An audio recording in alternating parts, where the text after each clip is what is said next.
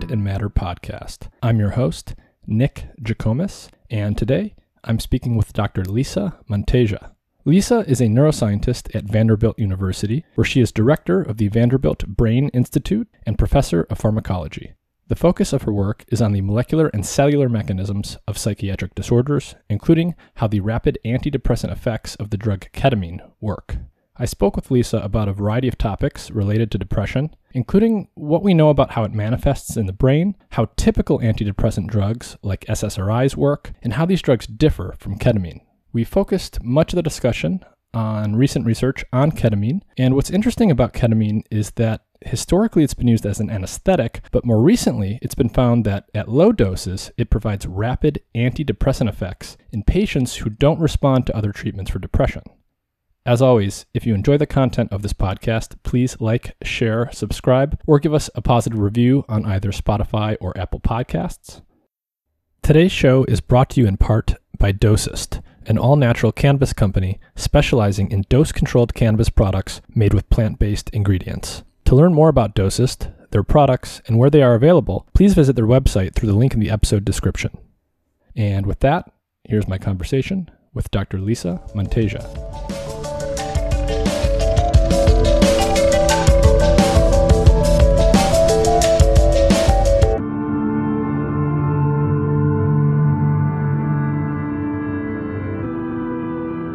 Lisa Monteggia, thank you for joining me.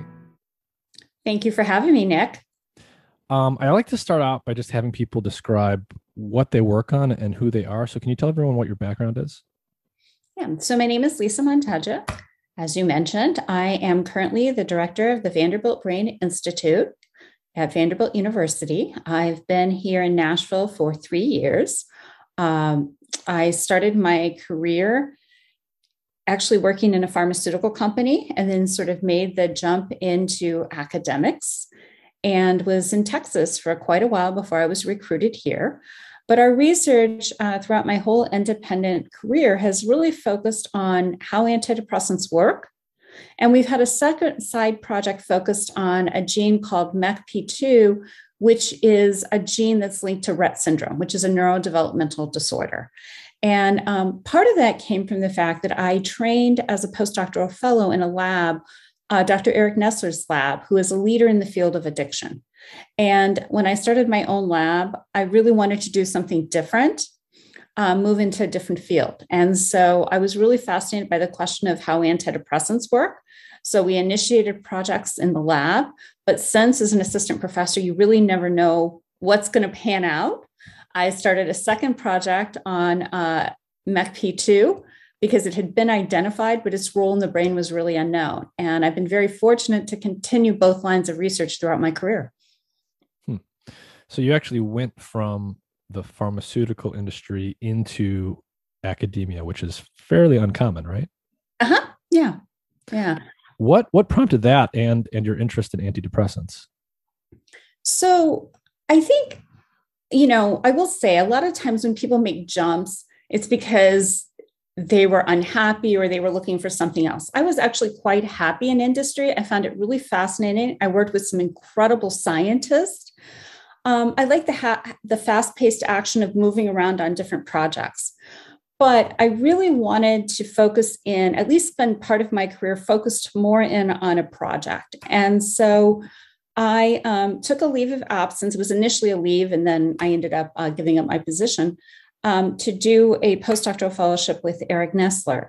And it was in the area of addiction. It allowed me to really have a wonderful, very interdisciplinary component in academics of really trying to answer translational type questions. And I like that approach of really trying to think about basic questions that could have clinical relevance. And I really had no experience in the field of depression, but I had read a number of papers. And I just found it was really fascinating, the idea that everybody knows someone that's depressed or that takes an antidepressant. They're widely prescribed, relatively safe drugs, but we don't really know how they work. And from a very broad standpoint, I think one of the things that I found was particularly intriguing was that if you think about diseases of the brain, you broadly classify them into neurological or psychiatric. And often with neurological, you think of Parkinson's, Alzheimer's, Huntington's types disorders, and those all have a component of neurodegeneration. Cells are dying in some way, and you're trying to think about slowing the cell death, or, how can you maybe prevent it? But with psychiatric illnesses, you don't have this neurodegeneration. In fact, when you look post-mortem, there's really no huge anatomical structural changes, but yet you can have these devastating disorders. So you have these two very differences in what we know about the pathology. But what's intriguing is there really are no great treatments for most neurological diseases, but yet there are for psychiatric diseases, even though we know so little about them. So I just thought it was an interesting idea of how you can know so little about what causes it, and yet we've stumbled upon some treatments. So how can we advance that? Yeah, there's a lot there that I want to unpack. So you've made this distinction between neurological disorders of the brain and psychiatric disorders of the brain. They're, of course, all neurological disorders in the sense that they're affecting brain cells. But I think what you've told us is when you have a neurological disorder, by your definition, something like Parkinson's, cells are obviously dying in the brain. There's a clear cut, like physical abnormality, and it causes let's just say motor problems, some sort of motor problem, and it may or may not cause, say a problem in mood or cognition. Whereas these neuropsychiatric disorders, like major depression, when you look at the brains of people that have it, there's not this gross anatomical abnormality like you would see in someone with a tumor or a lesion, and yet it has this debilitating effect. Is that a fair summary? Yeah. I mean, again, this is very, very broad strokes of what a neurological and psychiatric disease are. There's different examples of neurological diseases, but when you ask an individual of what a neurological disease is, they typically would say Alzheimer's, Parkinson's, along those lines, because there's a huge focus. And as it rightly should be. But again, it's different when you think about psychiatric illnesses, and the fact that there's no gross cell death or anatomical structural changes suggests that it has to be functional. I mean, how can you have a brain that looks so normal, and yet you can have such a debilitating disorder, such as, say, schizophrenia or major depressive disorder that, without treatment could result in suicide? Yeah, no, I want to end up talking about the difference between the traditional medications for things like depression and other psychiatric conditions like SSRIs, as well as a lot of the research that you and others have been doing recently on ketamine and this sort of next generation of potential treatments. Before we get there, let's unpack a little bit more what psychiatric diseases like major depression actually are, and what we know about what's going on in the brain. So can you sort of define for everyone in broad strokes what major depression is and how big that this burden actually is on society? So major depressive disorder is characterized by a range of symptoms. And there's actually a clear definition of a number of different criteria, but you only have to hit a certain number of them. And so what this means is that people can present very differently. Some people may have weight gain and sleep and not feel great. Other people may have very different symptoms, but there's still depression. It's very heterogeneous is the term. Not all the patients look the same. And so that can make it very challenging, if you will. You have a disease, very heterogeneous. But if you think about it even broader, we know that there's different types of depression. There's postpartum depression, which we hear about. Shortly after birth, mothers that can be affected by it. Those can be a very different type of patient than, say, someone that suffers from, major depressive disorder or bipolar disorder. So these mood disorders can look slightly differently in how they manifest. And again, they're in the end often just referred to as depression. And so you've told us so far that if you were to just sort of step back and take a bird's eye view of the brain of a normal individual and someone with one of these depressive disorders, they would pretty much look the same. You wouldn't notice anything super obvious. What is actually going on under the hood in terms of how depression arises? And could you maybe discuss that from the perspective of what I would call the sort of standard cartoon idea of depression that a lot of people have, which is it's a chemical imbalance and you don't have enough serotonin? Yeah. So we really don't know what causes depression. We know there's a genetic component, but there's not one gene. It's not as if you have one gene or one mutation, you have depression. It appears that it's probably a complex interplay of many genetic factors as well as potentially environmental factors. So that's made it difficult. Therefore, you can't just go and get a blood test and say you have a gene and now you have a clear diagnosis of depression. So that really highlights the complexity of it. It's, going back to your previous comment, depression is characterized by the World Health Organization as the number one cause of really lost productivity in the world. And it affects many, many people. Everybody knows someone that's depressed or, takes an antidepressant. And people are surprised to hear how little we know about it, especially because there are drug treatments like antidepressants. Depression, though, we don't know what causes it per se. Again, we know there's genetic components. We know there can be environmental influences, but how all those work together is unclear. And the fact that people, as we talked about, can show different symptoms really highlights the fact that there's probably many different brain regions that can be involved that can trigger depression. And that's why some people may present with certain symptoms depending on, the type of depression versus others. So it is quite complex. So sort of coming back to what people have seen, there were these ads on TV and they would show your brain and they would have two cells. And one of them would be producing a neurotransmitter called serotonin. And the other cell, would be sort of the receiver, if you will. And what it would show was that this is your brain. And then when you're depressed, there's less serotonin. And when you take a typical antidepressant, there's more serotonin. It corrects it, if you will. Mm-hmm. And while that's true in essence, in terms of antidepressants increasing serotonin, that's clear, as well as other monoamines, things like Prozac, which, for example, everyone has heard of, or, Wellbutrin. More typical antidepressants typically increase monoaminergic transmission very quickly, but these drugs still take several weeks to work. Mm-hmm. So even though you increase serotonin quickly, that's not sufficient to alleviate the depression. And it's really been unclear why that is. But to go back to the cause of depression, while, again, these drugs increase serotonin, the evidence that depression is caused by loss of serotonin really is not at all something that's concrete in the field. If you clearly deplete all neurotransmitters, yes, you're going to have many issues and maybe with serotonin as well. But it's not just as simple. You could measure, you have less serotonin, therefore you're depressed. It doesn't work like that. Again, it's much more of a complex interplay. Mm-hmm.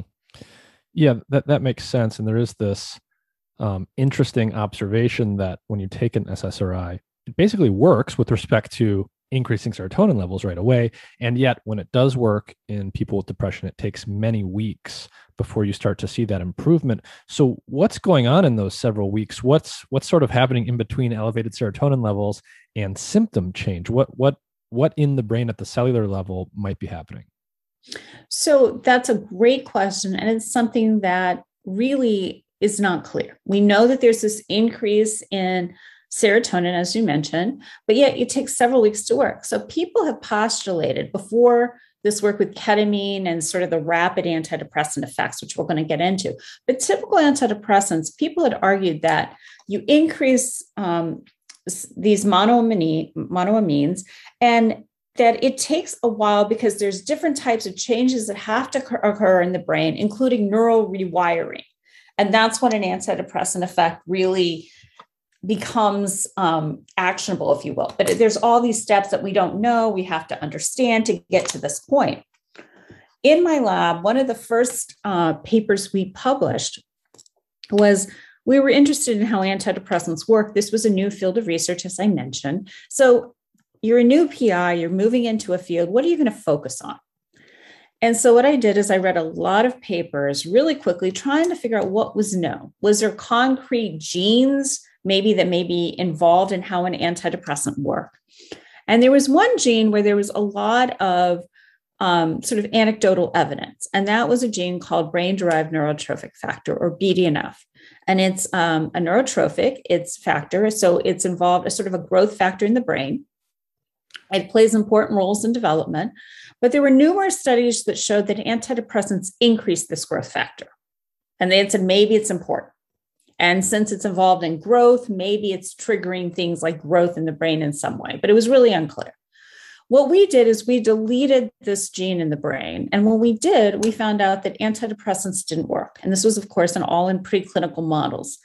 And when we published the paper, we did a lot of work on this, showing that typical conventional antidepressants could not produce antidepressant action. It received a lot of attention because it was the first gene really suggested to be involved in an antidepressant response. It was required. And people went on and replicated that, which was great. You always want things replicated. What's interesting is that there is a polymorphism in the BDNF gene in humans. And what that means is humans have this BDNF gene, but there's a change of one amino acid in the protein. And if you have this change, BDNF and how it's released is dampened, if you will. And so what was shown is that patients that have this polymorphism, so they don't release as much BDNF, if you will, actually appear to have an attenuated response to conventional antidepressants. The antidepressants don't work as well. So it's not an all or nothing effect, and there's probably many different factors, but it really suggested that this gene, which was identified preclinically, that they could have some involvement. And so we showed this, and we continue to follow up to show that it was this growth factor in a part of the brain called the hippocampus that was required. But how do you go from increasing serotonin to requiring this growth factor has been something that we've continued to study, but we don't have a clear linear progression of how you get there. Mm-hmm. So even if some of those details aren't filled in, can you unpack for people the relationship between neurotransmission and neuromodulation and plasticity with genes going in between? I think when the average person probably is hearing someone like you talk about the brain, and then all of a sudden you're talking about genes, someone might naively say, well, what do genes have to do with the brain function? So what actually happens to take you from neurons talking to each other to some sort of gene expression change that results in rewiring, say? Yeah. So genes are expressed, genes are in every cell in your body, and including in your brain. And when they're expressed, they can be made into proteins. And those proteins are actually what function, if you will. And they can be put to different parts of a nerve cell. A neuron is what a nerve cell is. They can put in different parts, and they really can regulate how this nerve cell functions. But a nerve cell doesn't function in isolation. They work with each other. They communicate. And so, for example, there have been some ads on TV for different drugs where it will show like a neuron, and it comes in and it releases the neurotransmitter, and then it acts on the other neuron that's communicating downstream. The point of that interaction is called a synapse. And that's really, really important because of how neurons, this is where they communicate. So again, a neuron isn't going to work in isolation. So what happens is when a neurotransmitter is released from one nerve cell and it can act, there's many different examples of neurotransmitters, things like glutamate, GABA, those have much more fast-acting effects, where things like neuromodulators, with which serotonin, which we've talked about, have effects, or they're typically more slower acting in a way because of how they act. So there's different types of neurotransmission in the brain. It's not all or nothing in the sense of, it's one clear thing. It's like there's different types of neurotransmission.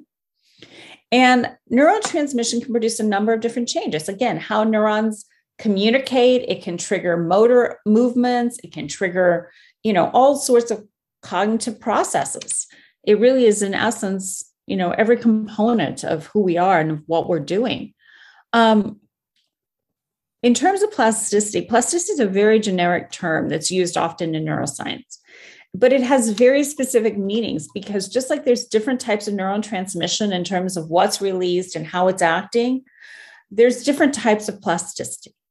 So plasticity is kind of come in a very psychiatric type way to really just mean changes. There's some sort of, and they're usually postulated to be good, right? Sort of good changes that happen. But there's different types of plasticity. And we'll talk about this a little bit when we get into the ketamine story. But again, the brain, it's so complex. There is billions and billions of synapses. There's all these cells. It's really an unknown frontier. If you have a heart attack and you get to the hospital, there's very good treatments because we know a tremendous amount about the heart, the type of cells, how they communicate, what can go wrong. And, the power of science has developed really amazing treatments. With the brain, it's so much more complex. There's different types, even though there are neurons in the brain, there's other types of cells as well. And then even among neurons, there's different types of neurons. So you have different types of neurons, different types of neurotransmitters. There's neuromodulators, which again are just different types of neurotransmitters, if you will. But they could also be different types of neuropeptides as well. So you're starting to see these layer upon layer, which is why we know so little about the brain. And it's why, it's been hard to really make, I think, huge discoveries in some of these very debilitating illnesses. Because again, the complexity that we see, some people have sort of joked the brain is really the unknown frontier in the body. Mm-hmm. So if we had to summarize this in very basic terms, when we say that plasticity happens in the brain, we more or less mean that the brain has physically changed somehow, that perhaps it's made or broken some connections between certain neurons. And when that happens, if we imagine a single neuron, it's sort of talking to a bunch of other neurons. And when that pattern of neurotransmission onto that neuron changes, the plasticity is actually caused by inside that cell, it's actually changed which genes are turned up or turned down so that it's maybe making more proteins to build a new synapse or something like that. Yeah. I mean, I think that that's fine in terms of this working audience. Again, there is more complexity with it. But again, that's a general idea. We're talking again about changes. And, again, you can turn on genes, or perhaps you're just turning on proteins, which work in a slightly different way. Mm-hmm. But again, it just highlights, again, the complexity. I think, though, before we go too far down on the complexity, I think the important thing really to mention here is that techniques as well as approaches, especially over the last 2 decades, have really, really advanced our understanding of what happens in the brain. And there's still so much work to do. But where we were to where we are now, we've made tremendous progress, and we're continuing to build on this. So it's a really exciting and dynamic time to be thinking about brain science. Mm-hmm. Before getting into some of these antidepressant drugs, a couple more things I want to unpack on depression. So we've sort of talked about how big of an issue depressive disorders are. We've talked about them at one level. The other level I want to talk about them on is, so we've mentioned that SSRIs can take several weeks to work. What we haven't mentioned yet is approximately what proportion of people do they actually work for and not work for? And what do we know about sort of the effect, the overall effectiveness and some of the side effects of traditional SSRIs? So depending on the clinical study you look at, typical antidepressants work in probably 50% to maybe 2/3 of individuals. But there's at least 1/3 to maybe even a half of patients that do not fully respond to antidepressants. Some do not respond at all. There can be side effects. The newer SSRIs have a lot less of side effect profiles as some of the earlier antidepressant drugs. But the question really has been, why do they work in some patients and not in others? And it's really unclear. And as we discussed, you can't just go in and get a simple blood test to know if you have depression. Mm-hmm. There's not any clear one marker that tells you have it. It's really going in, talking with your psychiatrist, and really getting a diagnosis. And once that happens, you think, okay, I'm diagnosed with depression, give me an antidepressant. Well, again, they don't work in every patient. Mm-hmm. You're talking at least 1/3 of all, probably at least 1/3, if not more, of all patients don't work. What happens though is you don't know if that antidepressant is going to work or not, and you're not going to know for a couple of weeks. So you're going to take the drug. Hopefully it's going to work. In a couple, typically a couple of weeks, you're going to start to feel better. But if you don't, after this few weeks, then they're going to try you on a different antidepressant. And hopefully you will respond to that. If, though, you don't respond after 2 to 3 different drugs, then you can be termed treatment resistant in that you haven't responded to typical antidepressants. And after that, then, people will talk about electroconvulsive therapy, perhaps, but really there is an unmet need of what do you do if you don't respond? So the hope is that patients will respond quickly. The ones that don't respond, though, with time, those are the individuals that are most at risk for suicide as an adult. And when we're talking about the effectiveness of these drugs and how many people take them and don't respond to them, by default, are we talking about people that are given SSRIs in conjunction with psychotherapy? Or are we talking about everyone, including people that are just given SSRIs and sent home? Pretty much everyone. So some people are just given SSRIs, some do it in conjunction.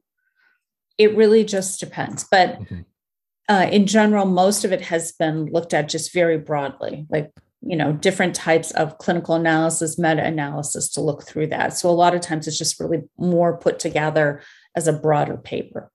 I see. So in principle, it must be possible then that some portion of people that are not responding to SSRIs or similar drugs, even if they're treatment resistant, they've tried 2 or 3, it could simply be that they have tried those drugs in isolation, that they have not been doing psychotherapy as well.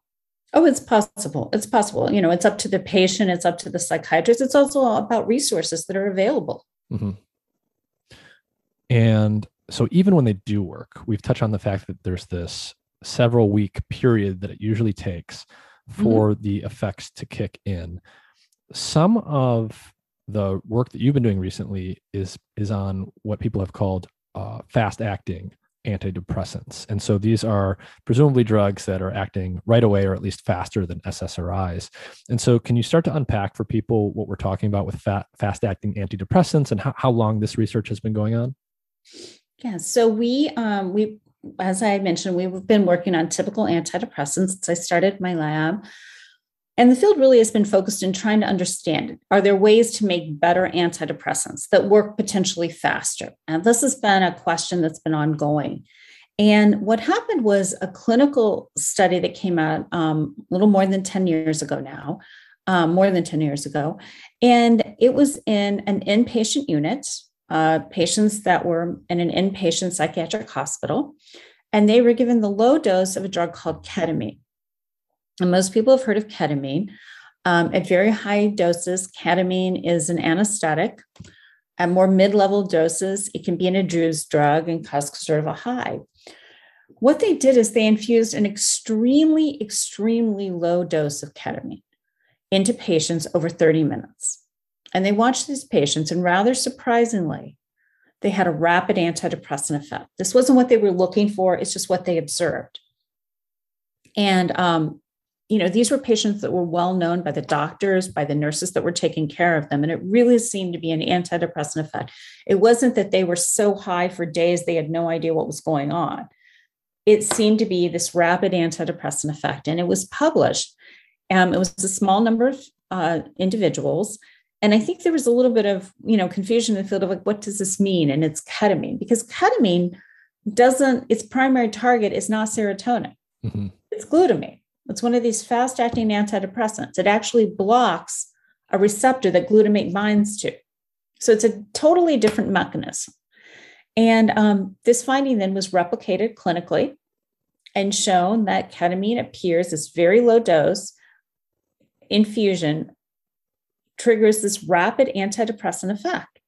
Rapid meaning that some patients are starting to see antidepressant effects within 30 minutes. I mean, typically by 2 hours, they have an antidepressant effect if they're going to have one. And what's remarkable is that the single infusion in some patients can produce an antidepressant effect that lasts out for days to even maybe weeks. So it's rather remarkable. So they're getting an infusion of this drug. Within hours, they're feeling less depressed, meaning that if you just ask them, how are you feeling? They say, actually, I feel much better. Yeah. I mean, it's really remarkable. And so why we became interested in studying ketamine are really kind of highlighted by what I've just told you. We were interested for two reasons. Because for the first time, it was demonstrated that pharmacologically, with a drug, it was possible to trigger a rapid antidepressant effect.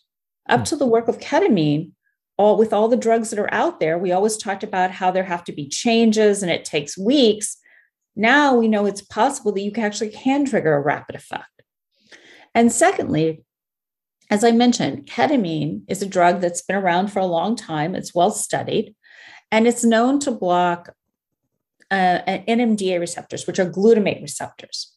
And so for us, the question is, okay, we know that it can block these types of receptors.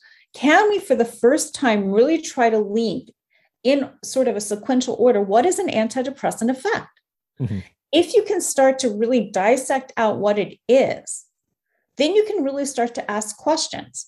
How do you generate an antidepressant effect? Can you perhaps intervene in different parts of the pathway for new treatments? How do you get the long-term effects? If you can understand that, then could you prolong that antidepressant effect even longer? Ways to sort of potentiate it longer.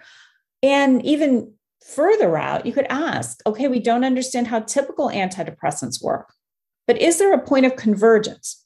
Rapid effects work one way, slower is slow, but is there some point where they actually meet? Mm-hmm, mm-hmm. So I think it provided a lot of different ways to really think about what an antidepressant effect is and really what it could tell us in the field.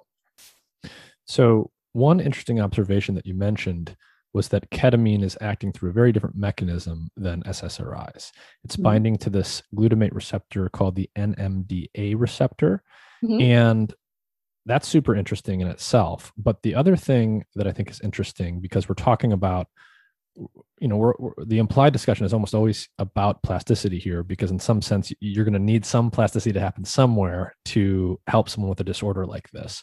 Can you talk to people about what's interesting about NMDA receptors in terms of what we know that they do for neuronal plasticity? Yes.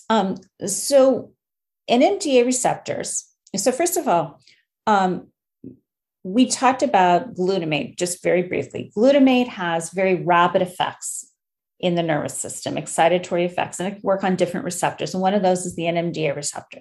So glutamate binds to it, it activates it, and it can trigger downstream processes that can produce effects on plasticity in the brain, in the hippocampus, a brain region which we think is important for how antidepressants work. It can trigger effects that are similar to what's been postulated as sort of a cellular model of learning and memory. You can actually trigger this sort of type of plasticity in the hippocampus.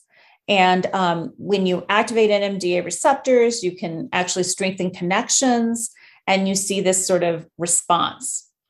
And that's, again, been postulated to be sort of, it's called long-term potentiation, or LTP, has been considered a cellular form of learning and memory. So there's been a lot of work that's been done on NMDA receptors in that sense, which makes it exciting. Now, the caveat, though, is that ketamine doesn't activate those receptors, it blocks them.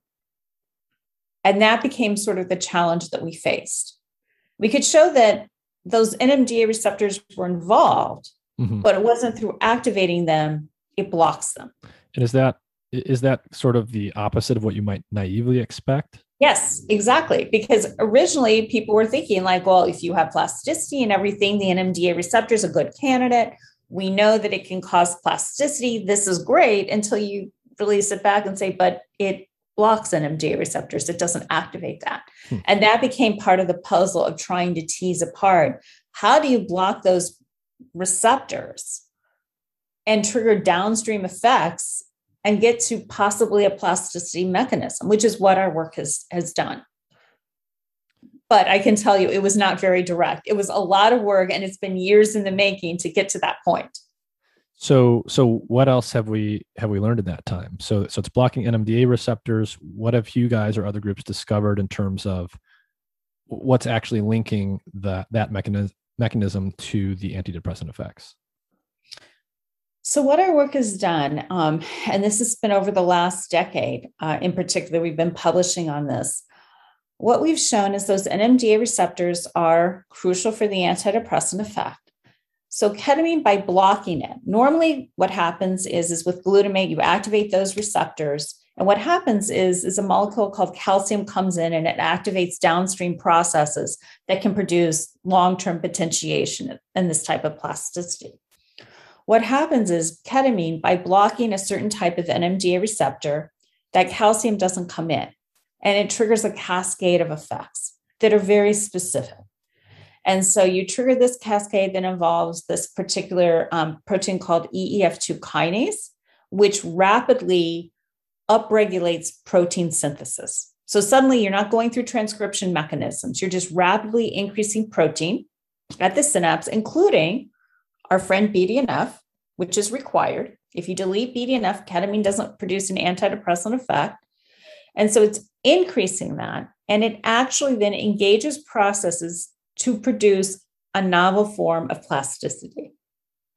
So you can actually get plasticity not only by activating these receptors, which is known for learning and memory, but as ketamine does by blocking them. But it's a different form of plasticity. And what we can show is sequentially, as we go through this path to get to this plasticity, if we block any stage in this pathway, then we don't see an antidepressant effect, but we also lose this plasticity, if you will, this novel form of plasticity. And we went on to test this. I mean, it's like, great, we have an idea, this is all interesting, but how do you test it? So one way that we've tested it is that we've worked closely with clinicians and really trying to move with the field to really have questions that we're asking that are relevant. So clinically, when ketamine was shown to have these rapid antidepressant effects, people were excited, but it's ketamine. And again, at higher doses, you can have these potential side effects. What happens? I mean, even if you give a patient ketamine, they have a rapid antidepressant effect. Maybe it lasts for days, a week, maybe longer, but you're going to have to give ketamine again at some point. Mm-hmm. So are you going to have potentially abuse liability? What's going to be the long-term effect? Because you're probably going to have to be on this drug for a long time because it's not as if it's curing everything. So with that, ketamine, as I mentioned, blocks these NMDA receptors. Well, there's another drug that blocks NMDA receptors called memantine. And memantine you may have heard of because it's been FDA approved in the US for Alzheimer's disease. It's not, a wonder drug of working for everyone, but it has been approved and it doesn't have this potential risk factors of psychomimetic effects and stuff that ketamine can have. So they both block this NMDA receptor. So there were numerous clinical studies that have been done to examine whether memantine can trigger rapid antidepressant effects. And it doesn't. Even studies that have went out for weeks don't. And so it was posited in the literature, how can two drugs that both block this receptor, one triggers the antidepressant effect and one doesn't? Mm-hmm. Are we sure this is the target? Perhaps there's another target. And so we looked at this and we said, well, we understand the argument. However, what's important to remember is that these NMDA receptors are so important. They're important for learning and memory. They're important for so many cellular processes, not just, ketamine's antidepressant effect, that they're modulated in different ways. It's not just every single drug that blocks the receptor works exactly the same way. There's subtleties that can happen. So what we did is we compared ketamine to memantine. If you look in preclinical animal models, ketamine triggers this behavioral action of antidepressant-like action, but memantine doesn't, which is similar to what's seen in patients. If we look in the hippocampus, we don't see this change, if you will, in terms of if we actually do recordings in cells, if we look at the NMDA receptors and how they function, ketamine and memantine work slightly differently. And in the way that they work differently, the effects downstream are different.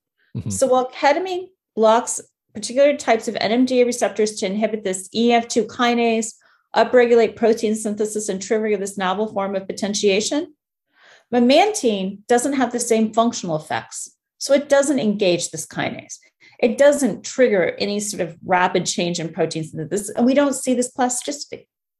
So it provides sort of, if you will, a cellular correlate of trying to explain what an antidepressant action is. Mm-hmm. And that's important because you can't just go in and give any NMDA receptor antagonist and see an antidepressant effect. There has to be specificity. Mm-hmm. And that's what our work is trying to understand. What is that specificity? Because if you can understand it, then you can start to look at really requirements, if you will, what's necessary for that antidepressant effect if you wanted to design better drugs, different drugs. Mm-hmm. Yeah, this is a theme that's come up in several of the podcasts I've done, where you have this functional selectivity where you can have two drugs that activate the same receptor, or in this case, two drugs that block the same receptor, but they do not have the same effects because what they're triggering inside the cell can be different, even though they're both sort of doing the same thing to the receptor. Yeah. And so is it fair to say that it's, when you're thinking about what drugs do, it's useful to understand if they block or activate a receptor, but it's almost never going to be sufficient to tell you what's going to happen downstream. You really need to know what's going on inside the cell after they bind to a receptor. Right. So I think the key is, I think what I would argue is a lot of times what we know about a receptor and how a drug acts is binding. Like you just said, does it bind? And so we know how we can, this is important information. Do you bind to your target?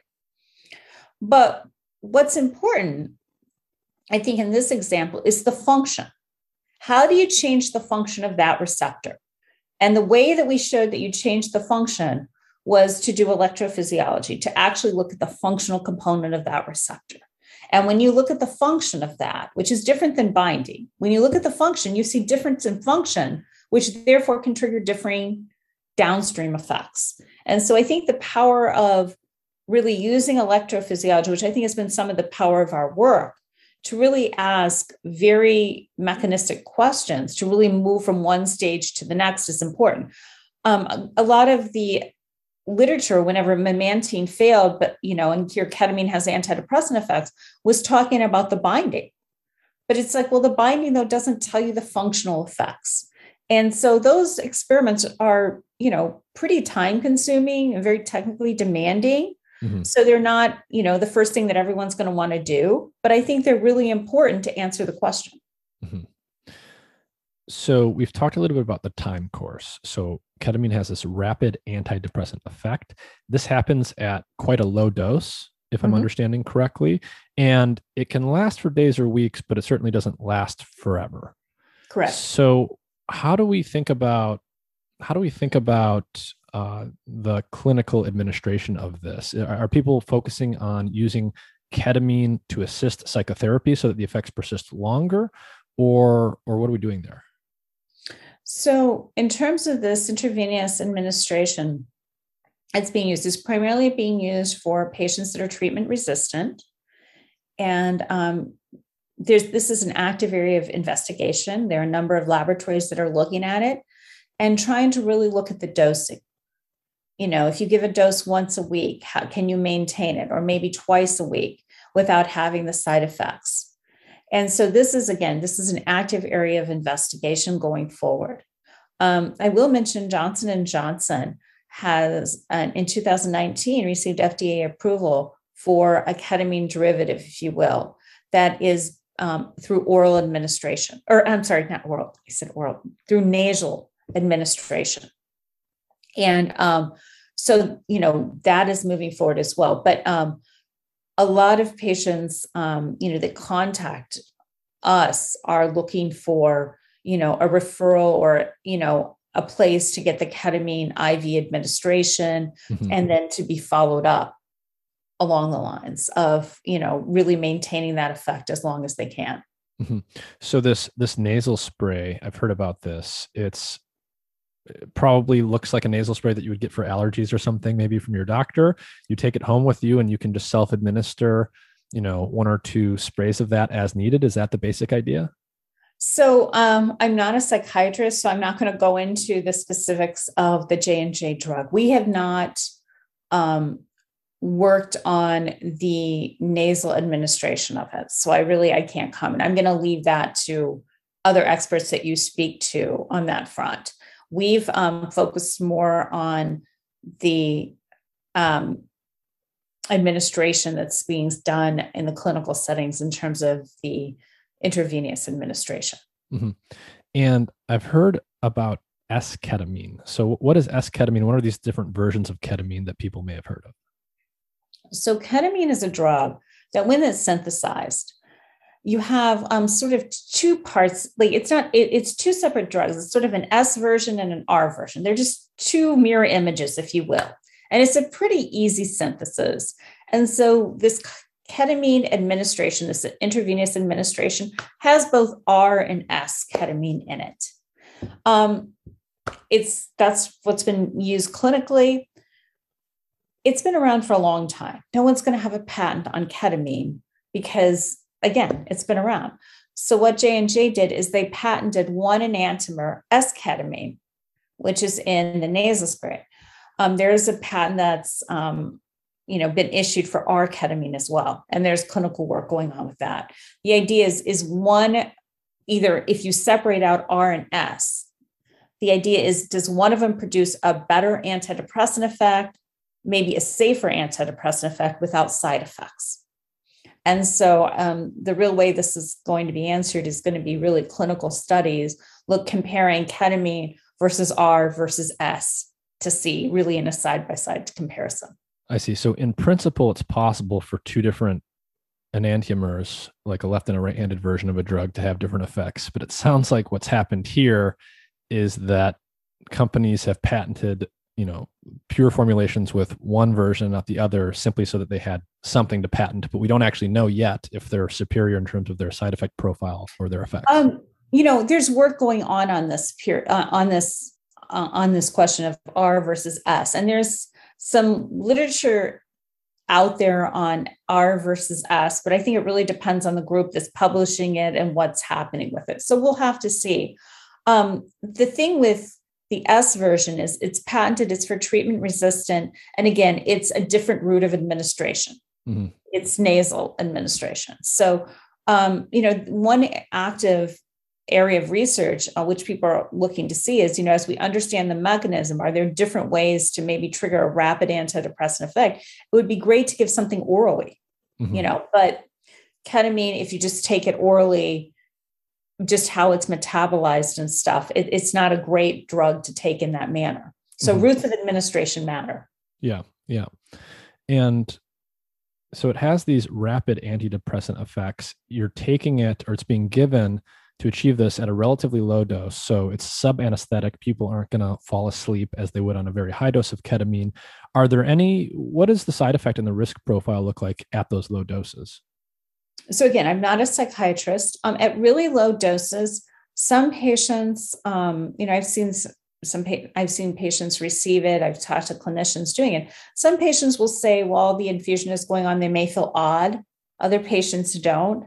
But it seems to be a true antidepressant response. It's not as if, patients are so hallucinating that, they feel better from that sense. And it seems to be an antidepressant, and it seems to be quite well tolerated. I see. I want to move now to how someone like you actually studies depression and drugs like ketamine or SSRIs in animal models.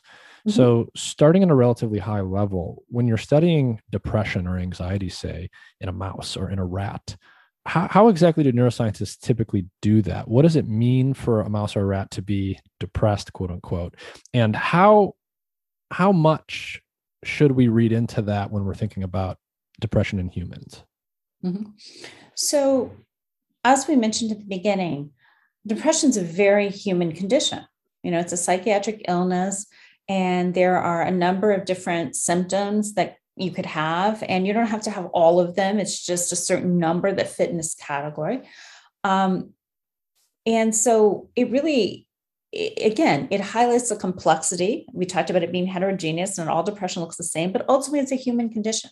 So you're never going to make a mouse that's fully depressed. Like, how do you talk to it to even know if it's depressed, right? That's how we diagnose depression. It's not a blood test. It's, having an actual conversation to make the diagnosis.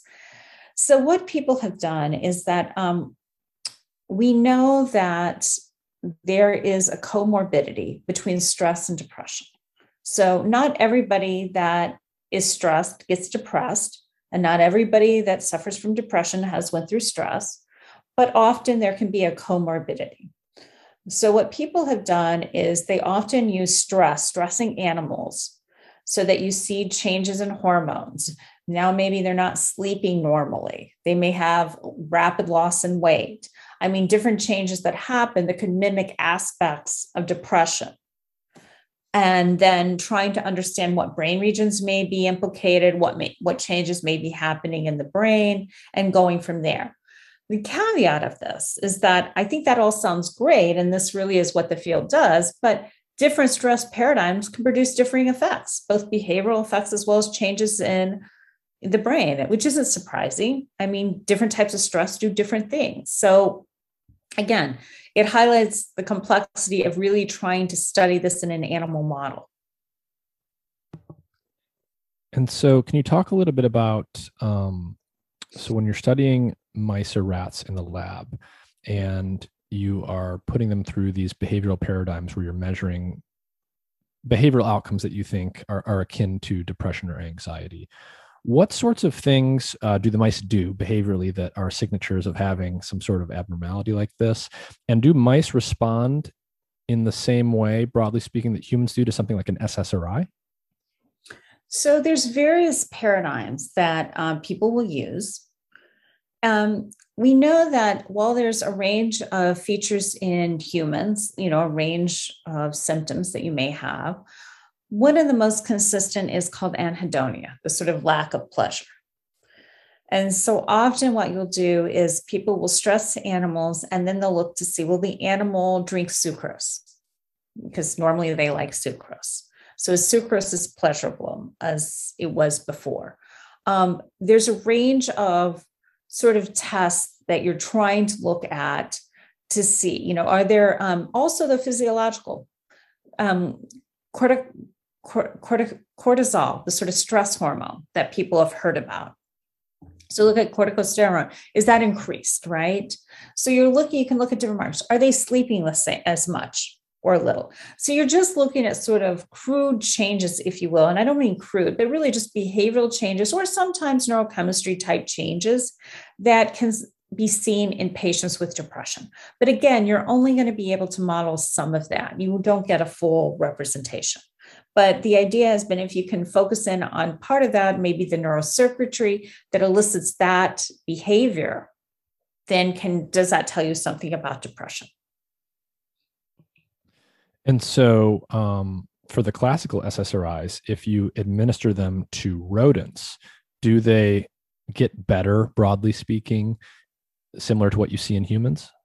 So the idea what's been done behaviorally is that you have an animal and you always have your sort of control animal where nothing's really happened to it. It's all happy as you can be as an animal. And then you stress it and you'll often see a change, like you drink less sucrose, for example. And if you give the antidepressant, then you are back to drinking sucrose normally. And so it's sort of trying to normalize the behavioral deficits has been the idea. It's interesting because with SSRIs, the majority of the tests that are used, we know that SSRIs in humans take weeks to work.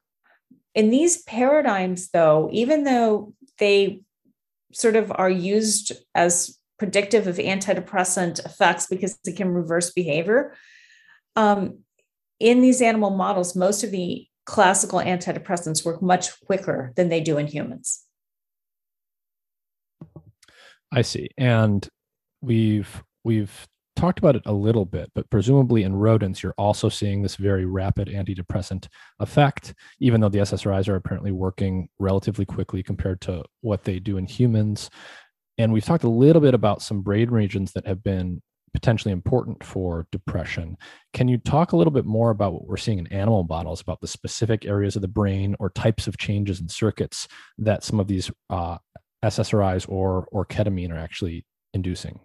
So, okay, so I think this is a really good point because people have looked like, again, a lot of it is using various stress models and looking at different behaviors. And again, would the antidepressant reverse that behavior?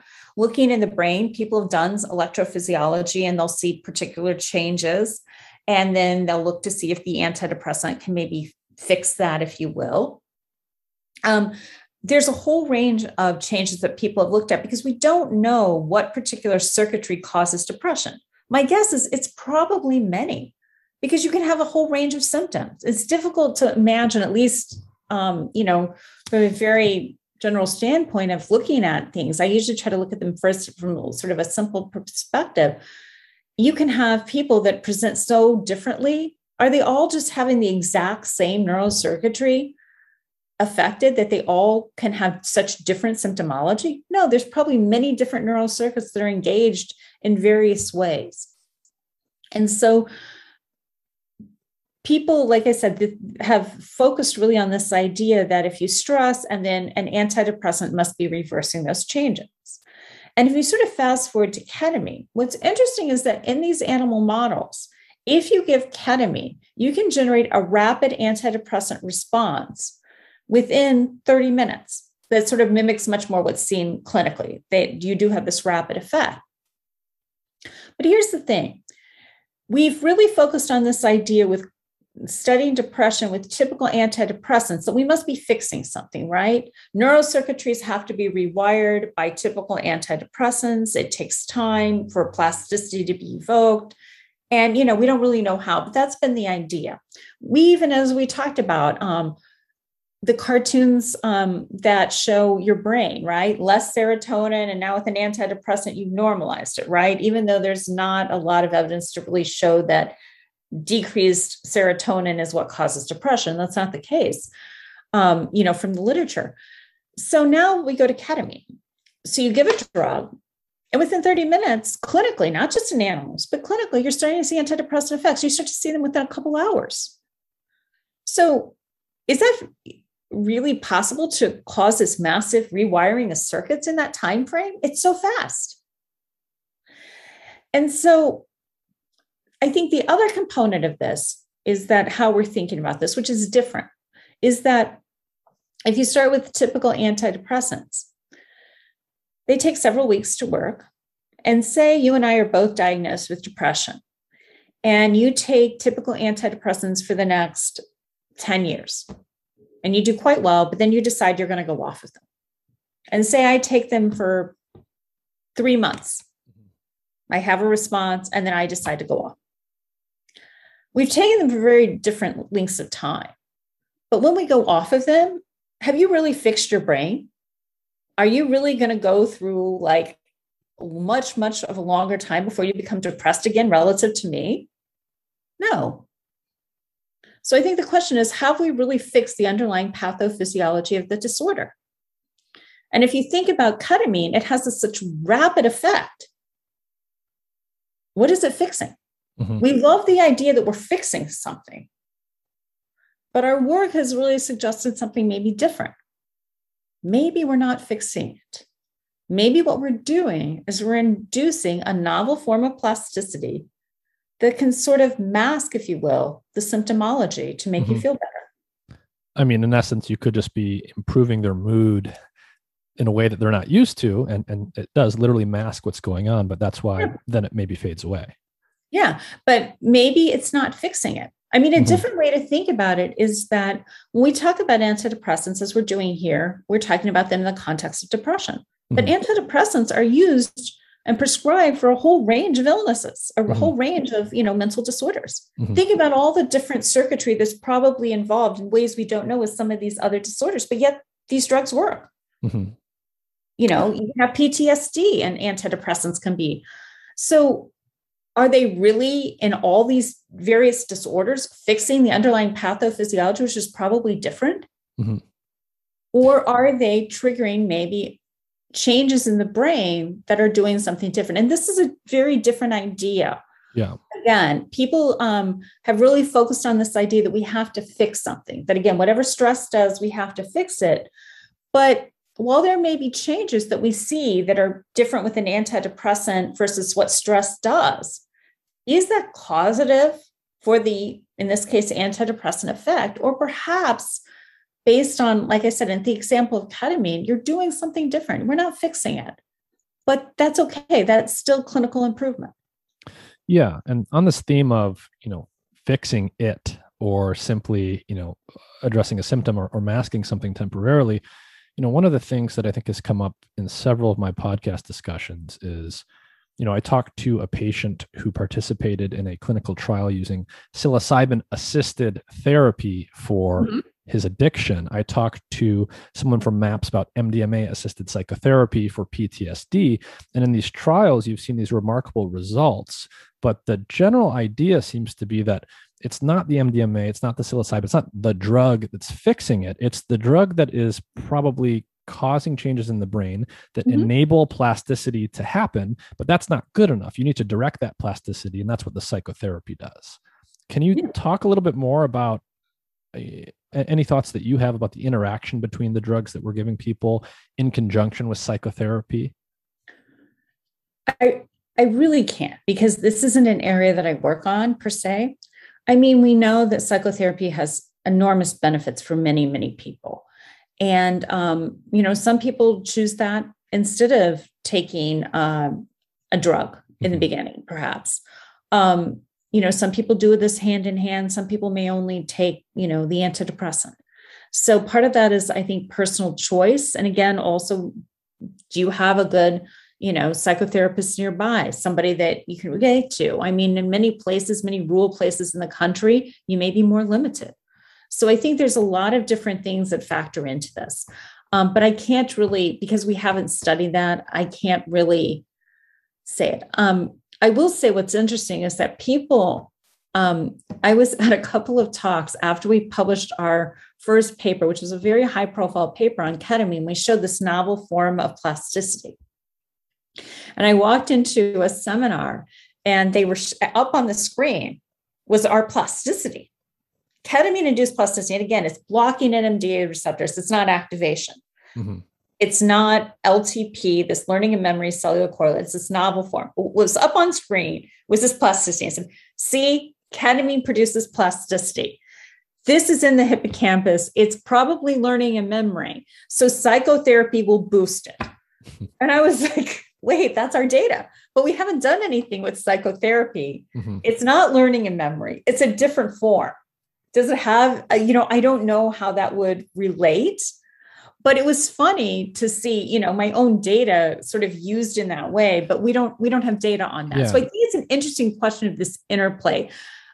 Because again, it's patients, they respond differently to so many things. We haven't done anything with psychotherapy. So I can't comment on that. But I think the idea of plasticity, what we're suggesting is it's not any type of plasticity that's being engaged. It's a specific type of plasticity. And that's, I think is interesting. Yeah. And I think this is worth dwelling on for people because plasticity is this sort of catch-all term that gets thrown a lot around in both technical and non-technical contexts. And plasticity isn't one discrete thing that's either up or down or good or bad. Yeah. There's many different forms of plasticity. They can go up, they can go down. And, if someone simply says as a blanket statement, plasticity is good, or this will induce plasticity, that's really not, statements like that just really don't have the level of specificity you need to really know what's going on.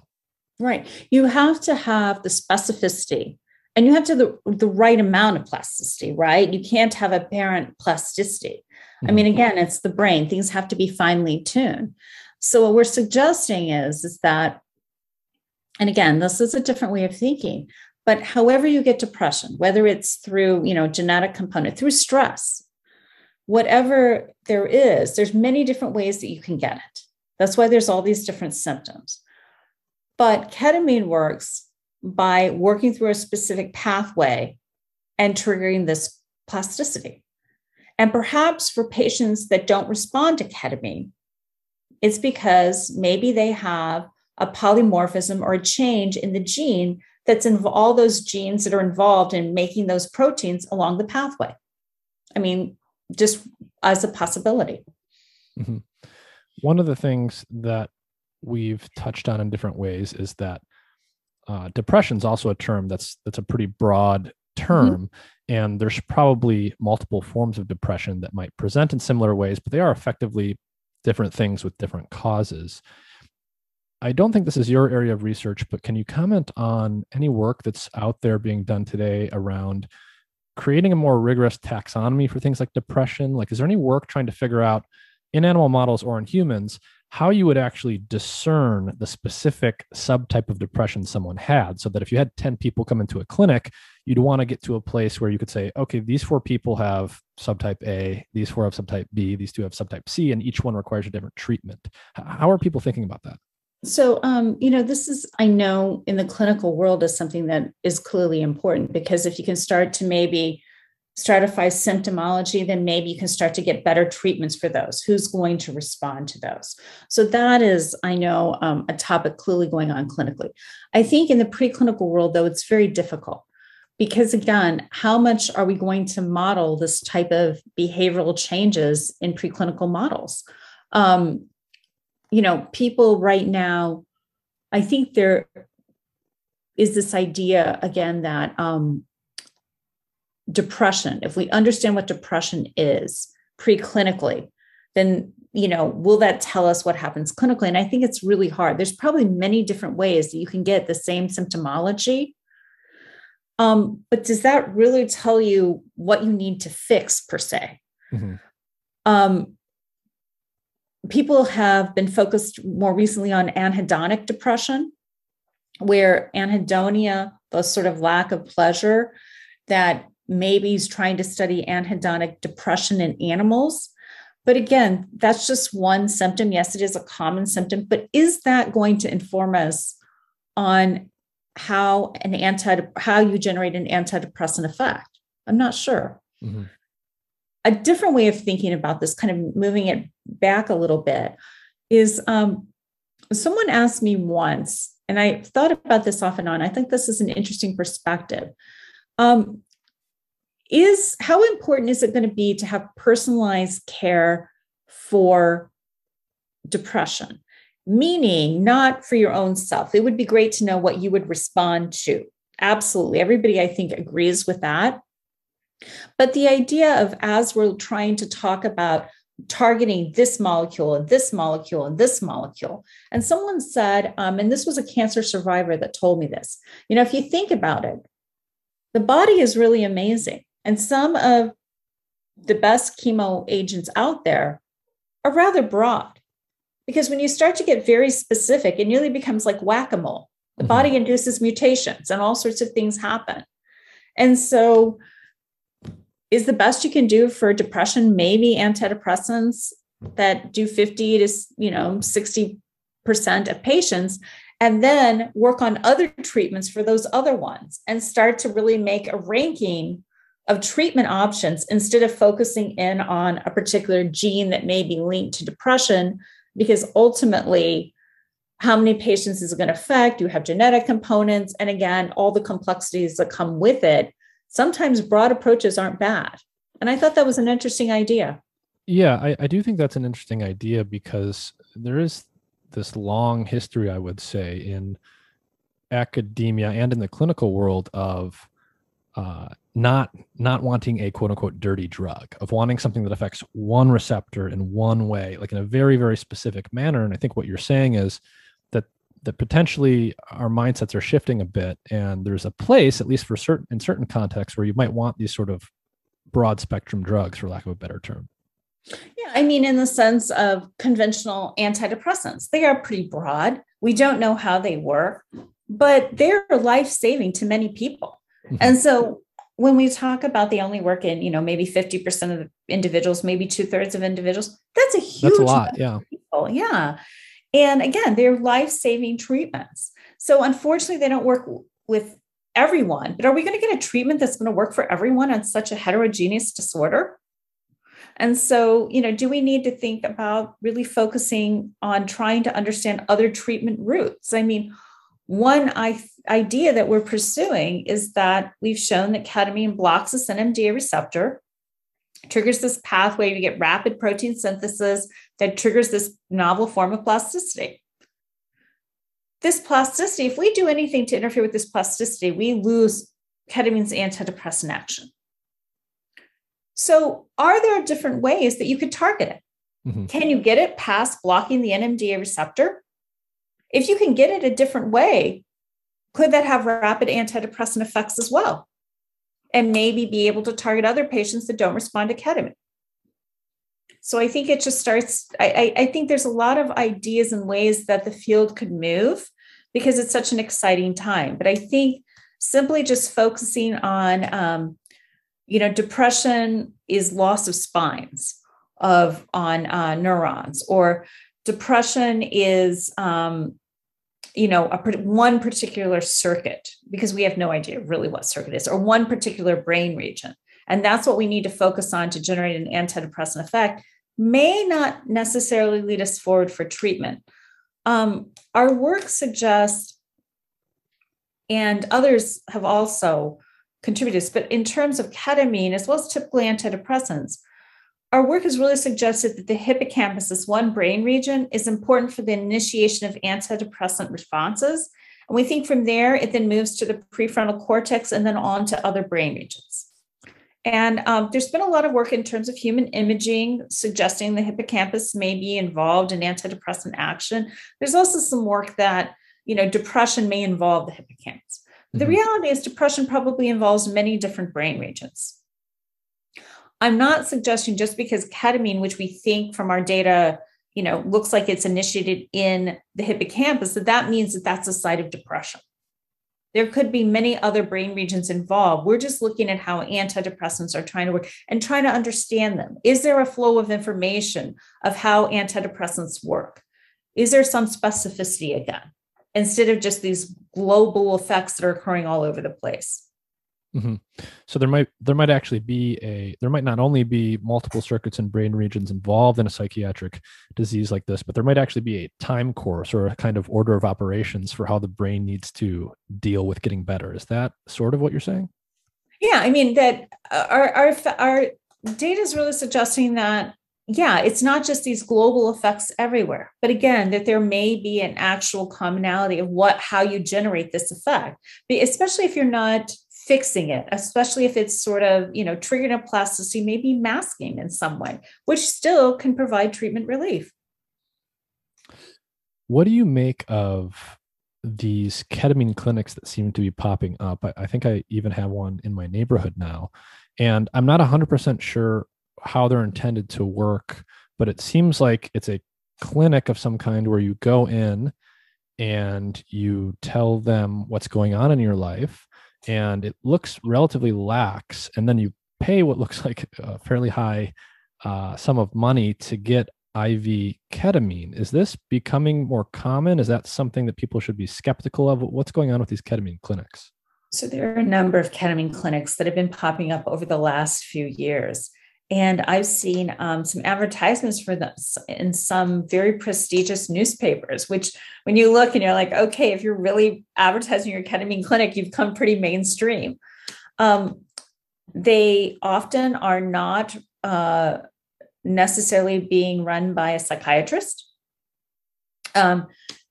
It's more of going in, you're not going to have the psychiatric evaluation per se and going through the whole thing and the follow-up in terms of psychiatric care typically. What this is somebody that is desperate, that pretty much is probably treatment resistant, has heard about ketamine, can go in, can get an infusion, will wait a certain amount of time just to make sure they're okay. Mm-hmm. And then they'll leave and hopefully they'll have an antidepressant effect. And then they'll come back at whatever, the dosing regimen is to hopefully continue to maintain it. They're not covered by insurance and they typically are quite expensive, but patients, can be very desperate. I mean, major depression is incredibly debilitating. People that can't get out of bed, they can't work. They, nothing is pleasurable. Their quality of life is incredibly poor.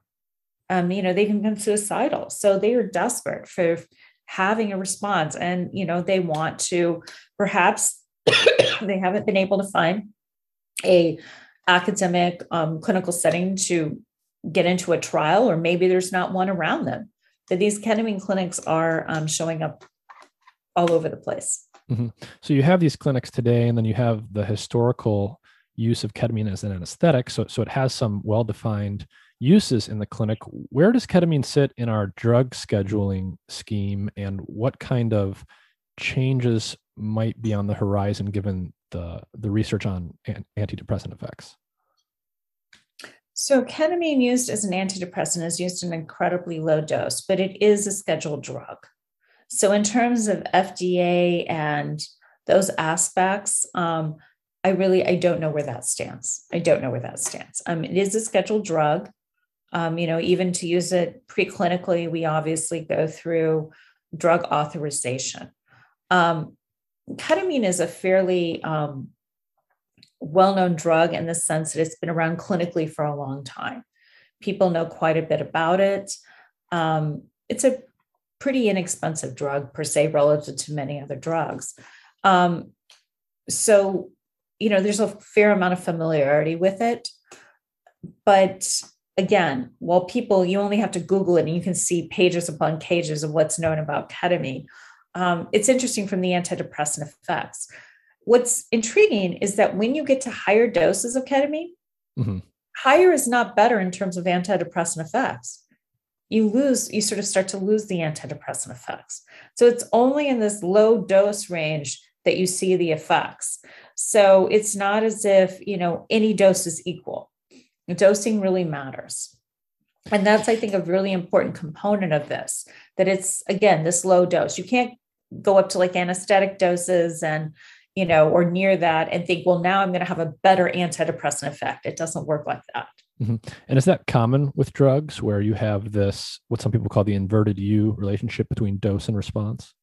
So often there is with drugs. It depends on the drug of where that is. What's interesting with ketamine is that it has these very different effects that are well characterized. At high levels, this anesthetic effects, mid-level doses, this abused range, which people talk about. And rather surprisingly, this very, very low dose that has this antidepressant effect. So it's such an intriguing drug. So are you saying that, it has different effects at different doses, as many other drugs do, but the differences for ketamine at these different dose levels are very different? They're different in the fact that, at this low dose, you have this therapeutic effect. At high doses, ketamine used to be used as an anesthetic. Mm-hmm. Now, not so often because of potential side effects. But again, just how this drug has been around for such a long time and studied in different ways. It's amazing. There's still how much we're still learning about it. Mm-hmm. And one thing I didn't touch on before when we were talking about its ability to antagonize NMDA receptors was that I'm curious if it does anything else that we know about. Is it binding to any other receptor systems? And are people looking into that? So ketamine, especially when you get to higher doses, can start to have many other effects. The NMDA receptor is not the only target. It's probably the most well-characterized because it's, it blocks the NMDA receptor. People have postulated that it could have a range of effects on what the antidepressant effect is. However, I'm not aware of any literature that has linked another receptor in some sort of systematic way to really put forth a hypothesis that's really testable past. Some people have proposed, various targets, but then in general, they haven't really held up.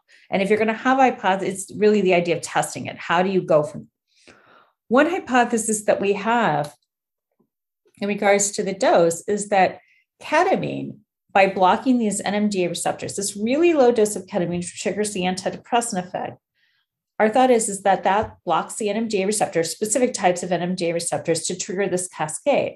And when you get to a little higher doses, sort of this psychomimetic, this sort of abuse potential, you start to be blocking NMDA receptors very broadly.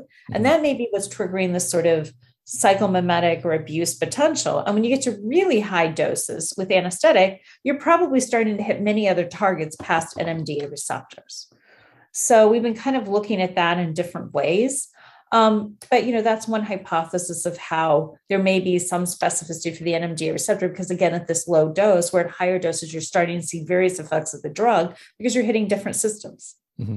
So what are some of the questions that your lab is pursuing now, or that the field, broadly speaking, is trying to answer next for ketamine? So we just had a paper come out here about a month ago that I think is important, and it really looks at the long-term effects of ketamine.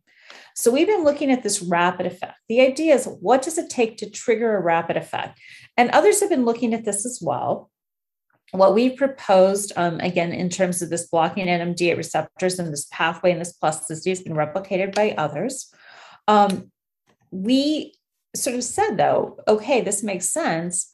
If you interfere with this plasticity, you interfere with the antidepressant effects. This pathway is important for both the plasticity and the behavioral effects.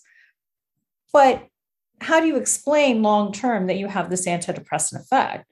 I mean, this plasticity doesn't last forever. And in fact, if we look in the hippocampus, we give ketamine, we see this plasticity very quickly and it's stable for quite a while. But if you look a week out, you can still detect antidepressant effects, but that plasticity is gone. So it's like, well, if that plasticity is important, how do you still have the behavioral effect? Well, we think it's because ketamine initiates this antidepressant effect and triggers this plasticity in the hippocampus. And then as information is transferred to other brain regions, like the prefrontal cortex, and then moves out, this plasticity isn't staying in the hippocampus. It's moving out, and you're triggering these effects. But what are these effects? And so what we've been able to do is we've been able to work through part of a signaling pathway that's downstream that seems to be important for the long-term antidepressant action. And what's interesting is that there are molecular targets that you could potentially think about as, potentially interfering with or activating, maybe to hopefully sustain the antidepressant effects of ketamine. But what's intriguing is that clinically, it's been shown that when you give a ketamine to patients, they have, an antidepressant effect. And when you give it again, it's not as if they lose it. It's not as if you have to give more of the drug. If anything, they talk about the drug having cumulative effects. It nearly seems like the drug is better. And why would that be? It's kind of a strange idea, right? Like, okay, you have this cumulative effect in patients. And so what we found is that we have this downstream pathway that's involved for long-term effects. And I think one of the things, and we showed that this plasticity is important for this long-term effect, right? If you interfere with the plasticity, you don't get the long-term effect. Even though that plasticity leaves the hippocampus and moves on, it still was important for sort of initiating all of it. When we give another dose of ketamine, though, we give ketamine, we wait a week, and then we give another dose of ketamine. What we see is, if we look back in the hippocampus at this plasticity, so you have this plasticity if you give this single dose of ketamine, but when you give a second dose that's spaced apart, we get an increase in plasticity, sort of a metaplasticity, a plasticity of plasticity. It's even better.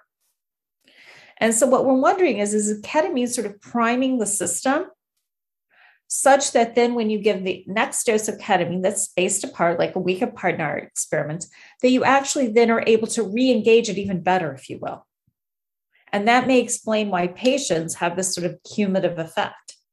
You're re-engaging in the hippocampus, but now you're sort of stronger and able to move through the pathway a little better.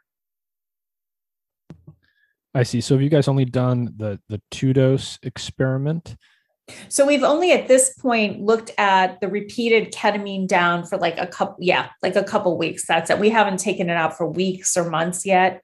But the idea is that does it start to explain the clinical idea of this cumulative effect? We weren't expecting to see this. We were just looking, do we re-engage the same mechanism? And if anything, again, you have this hyperplasticity.